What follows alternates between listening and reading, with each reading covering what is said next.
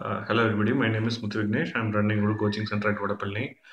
Today I have decided to give some important question for the students on the subject Mathematics 1, that is Engineering Mathematics 1.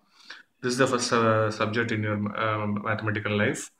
So here I am going to give a few questions only uh, on few chapters alone. I would like you to study these subjects for getting at least minimum pass mark in those subjects. So first topic is matrix. In matrix, you need to concentrate on the topics Cayley-Hamilton theorem and eigenvalue and eigenvector. So these are the two topics you need to study first. So far, while studying eigenvalue and vectors, you would have thought that all the problems can be solved by using cross multiplication method, but that is not the case. I would like you to concentrate more on the symmetric and non-symmetric types and the eigenvalues different forms. So when you are able to identify the forms, only then you will be able to get 16 marks in matrix itself. So this is the thing I need to tell you first. After completing this chapter, you need to go to differential calculus. In differential calculus, you need to study from radius of curvature till circle of curvature.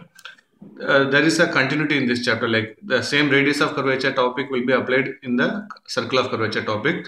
Circle of curvature will be asked as a 16 mark question. So you need to start from radius of curvature, and in between there are so many topics. You need to cover all those topics.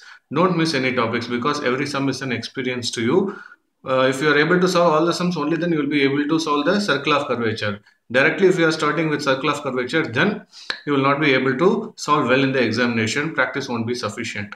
So after completing this, go for multiple integration. In multiple integration, study finding area of integration, and area of integration would be sufficient. So there will be a compulsory 8 mark in this. So from matrix you will be getting 16 marks, and from differential calculus you will be getting 16 marks, and from matrix you will be getting 8 marks. So 40 marks as a whole, and for remaining 10 marks you need to concentrate on 2 marks on previous year question paper. Take at least 7 years previous year question paper and try to find out the topics which you find it very easy and prepare on those topics. So these are the topics today I have decided to give you. Kindly solve it on a paper for a better results. Thank you. Take care. My name is Muthu Vignesh, Guru Coaching Center, Vadapalani.